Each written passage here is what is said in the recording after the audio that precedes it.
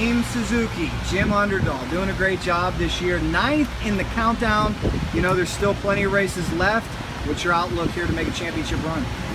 I think just try to get the bike back on track. We got a little grumbling going on the bike right now. We changed a bunch of parts. If we can just stay consistent and go some rounds here this weekend and the next couple races. Now this class has been dominated by the Harleys and the Buells for so long, but it seems like the Suzuki's starting to catch up a little bit. What are your thoughts on that?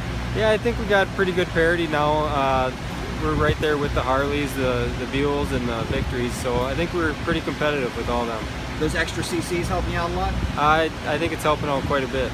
Any other developments that are really helping the Suzuki's? Not that I can think of, just Vance and Hines Power. They do a lot for us, give us great power, and are there for us when we need them. Excellent. Good luck. Thank you.